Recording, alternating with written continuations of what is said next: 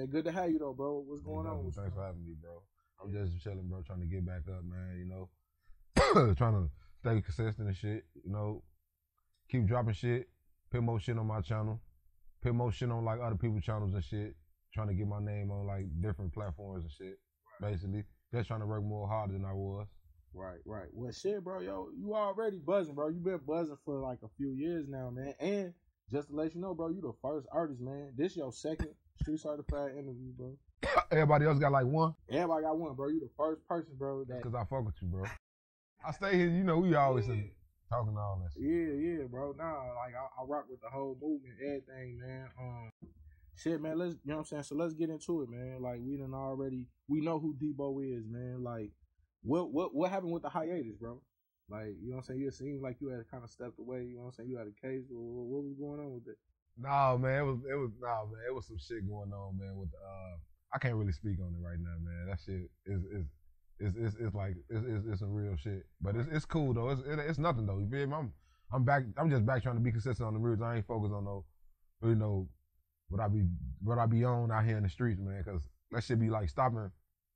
At a point in time, it's like college kid. It's a few motherfuckers that stopped posting my shit for a minute. I feel like a lot of motherfuckers thinking it was a room I was robbing cameramans. It was all type of shit, like motherfuckers. It was one situation with a cameraman and shit. I really don't know what the fuck went on. I guess he just lying going around inboxing everybody who shoot my videos. Man, don't shoot for DBO. DBO go rob you out the bam. He got down on me out the bam.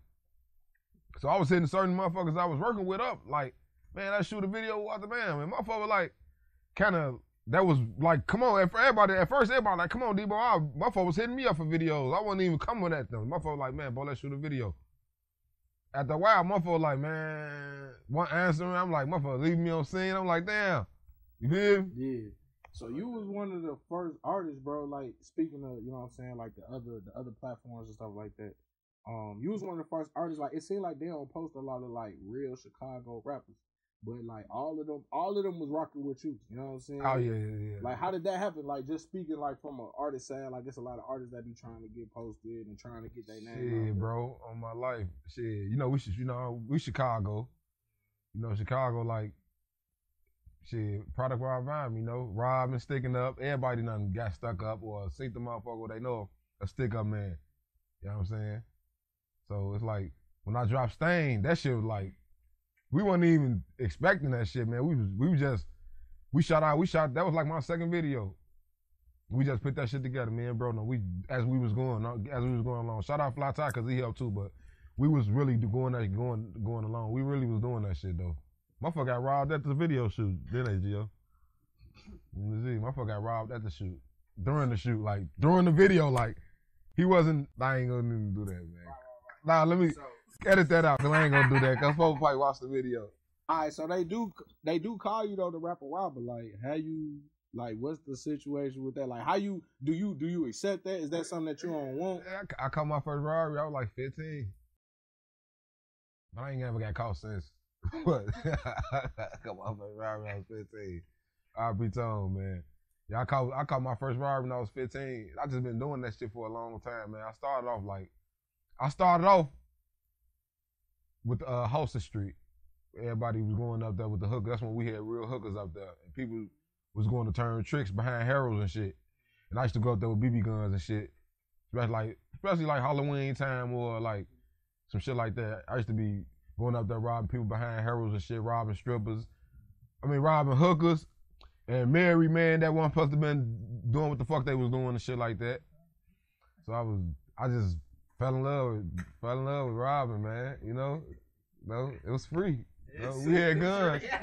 I could just run back to my hood and I got 100 more niggas with guns and ain't nobody finna do nothing to me. I was young, so.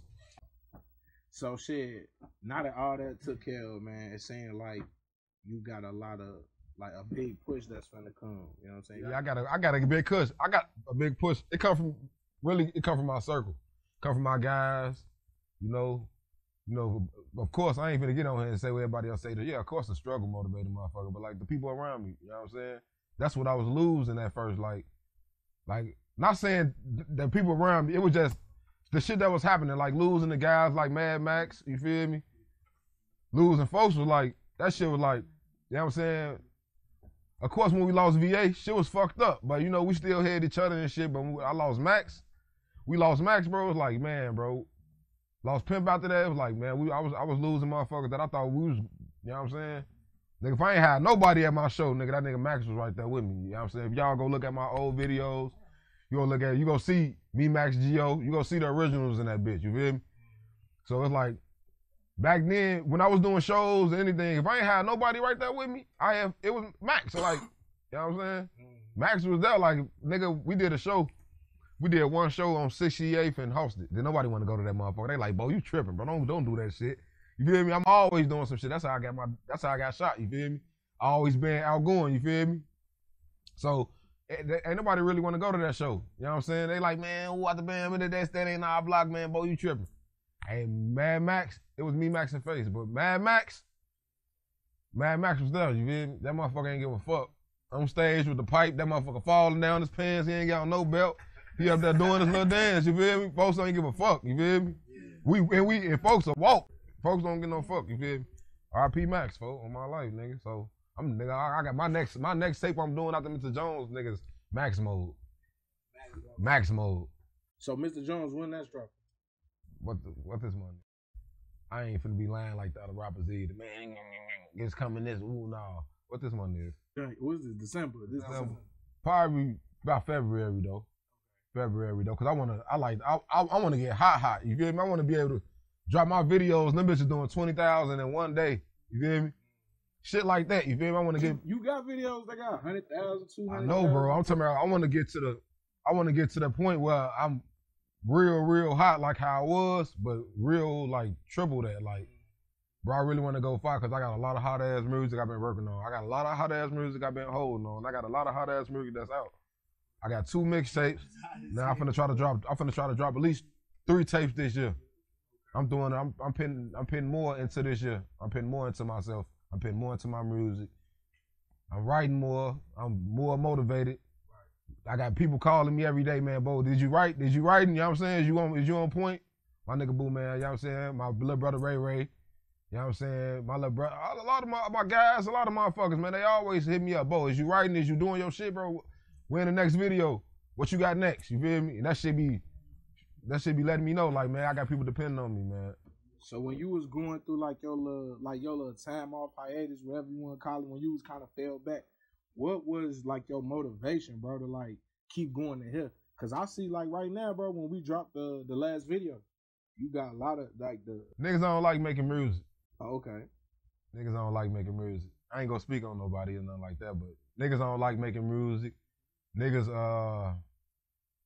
I guess when I got shot, a lot of shit slowed down. I was getting like, I'm unmotivated. I could say I was getting unmotivated. So I started seeing people I don't like start surface with songs. I'm like, man, I can't go like that, man. I got that fight in me. That's how I am, you know what I'm saying? I get that shit from my OG. Like, I can't let nobody, you know what I'm saying? A lot of people think, man, Bo, you need to stop saying this, man. You need to, man, stop paying attention. Stop going back and forth. It's just in me, bro.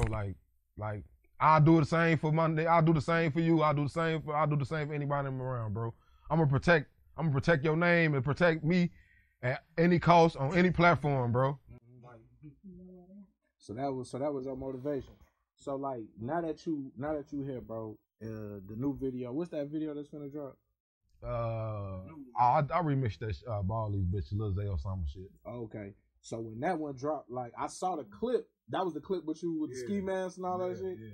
Yeah, man. So like, what, like, you know, like with the industry, bro, how it's going. Like a lot of artists is really feeling like they gotta, like we was talking about it, they gotta have gimmicks, so they gotta like do certain things to like get attention or like make it to that next level. Like, how do you feel about basically you want to get to that next level, but we already talked about it, you ain't with all the gimmicks and stuff. Right. So like, how you feel that you're gonna be able to get there, and how you feel like you're gonna be able to compete against the artists that's doing the foo shit? Well, I feel shit, just be myself. Shit, keep it authentic, you know, street. You know, try to be like everybody else. You feel me? Of course, everybody got like everybody from the same city and everybody listen to the same people. We only got one world, you know what I'm saying? It ain't like it's 3-4 different worlds. We only got one world, so everybody listen to each other. Especially in Chicago, everybody done grew up around each other. They listen to everybody done grew up off Gucci Man, Wayne, you feel me, motherfuckers like that. So everybody got that certain type of hop or beat drop since people come in. Everybody got different similarities, you feel me? Like different rappers that's out now that's doing the melodizing. People will say, ooh, 147 Cowboy or Lil Zay or Dirk, whatever, all them niggas sound the same. They trying to sound like Walter Bam. And in actuality, everybody just, shit, come from the same, listening to the same tunes and shit, you feel me?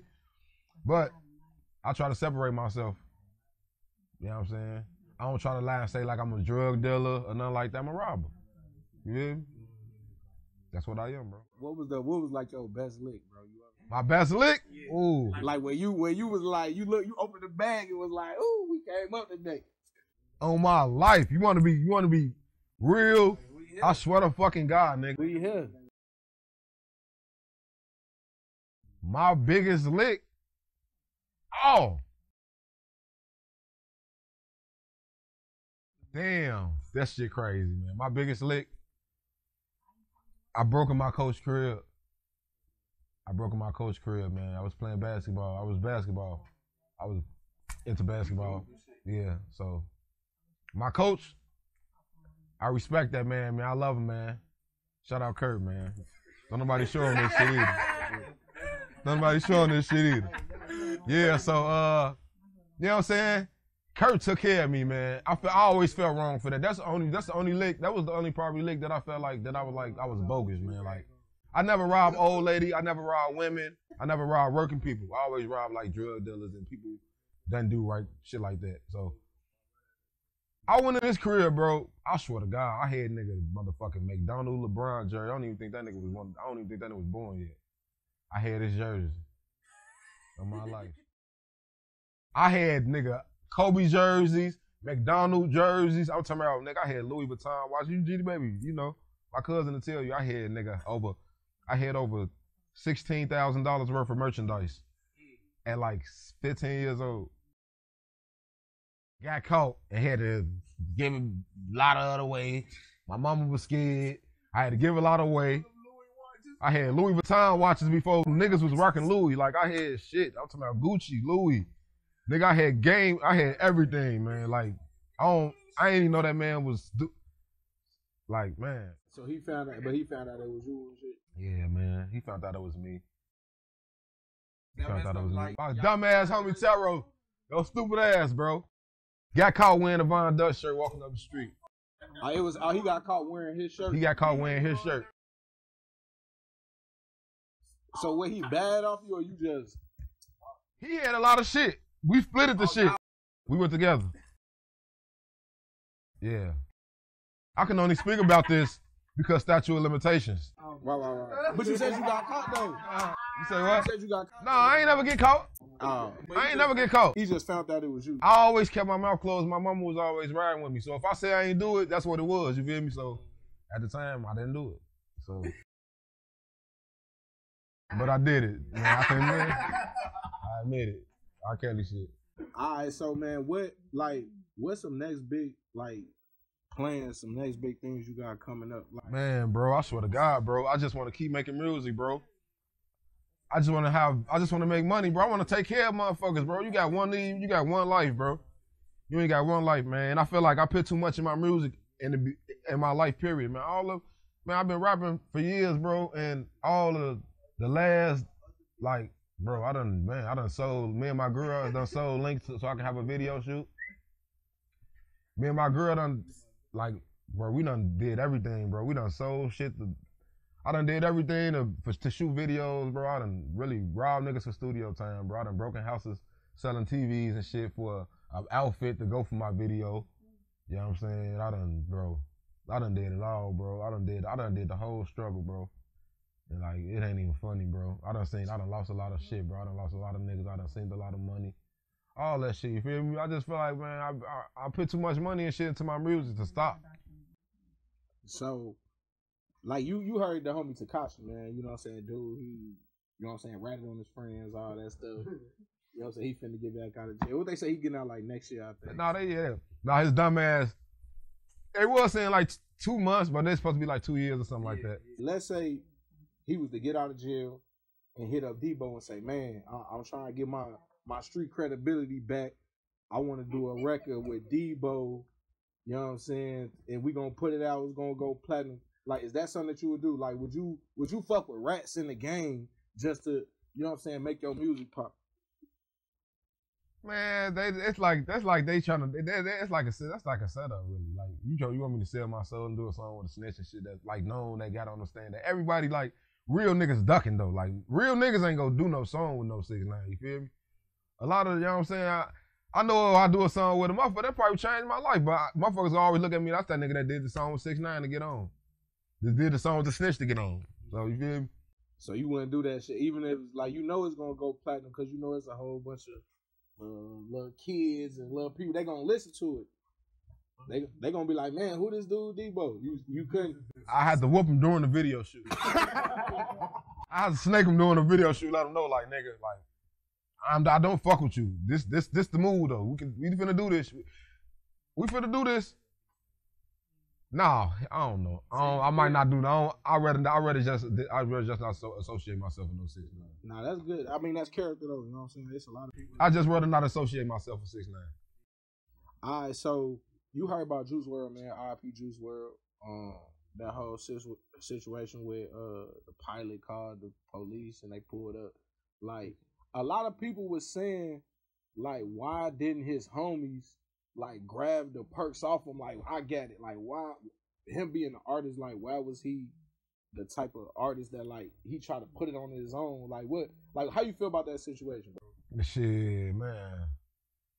Shit, that nigga rich as hell, man. That one, he like the highest paid motherfucking artist in Chicago. What they were saying, like he was the highest paid artist in Chicago. Like, why you shit? I wouldn't have no planes. Me personally, I wouldn't have no 17 pounds on the plane personally. Like, shit. You know what I'm saying? I'm the highest paid artist in Chicago. I made it out. You know what I'm saying? Like, but shit, that's niggas probably was panicking, scared, because that ain't just no regular, man. The police just pulled us over and we got some perks and shit. Motherfucker, we on the plane with 17 pounds. For who you is? You on a plane with 17 pounds, nigga. This pilot. It was 70 too. Oh, 70? Yeah, I'm tweaking. 70 pounds, some guns. Yeah, 70 pounds, some guns. Look, you on a plane, bro. That's real big. That's major, bro. You feel me? That ain't regular. Yeah. Cardiac arrest, all that shit. Then motherfucking real arrest. Police arrest.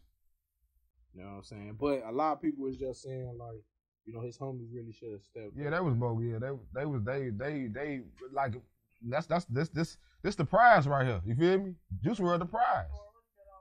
Like, shit, why, you know what I'm saying? And this nigga super talented. This nigga ain't just no regular artist, you know what I'm saying? Like me and like the regular average artist coming from Chicago.